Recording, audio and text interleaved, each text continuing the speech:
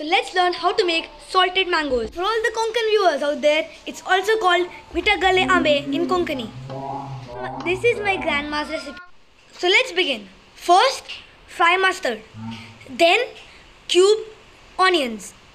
Also, take long chilies that are called Kashmiri chilies. Also, take 2 garlic and grated coconut. Don't forget to put it in a grinder or mixer to mix it. Take raw mangoes and put it in salt water. Then cut and peel it. And the last step, mix it with a mixture that you grinded. And the dish is ready. You can also call it mango chutney.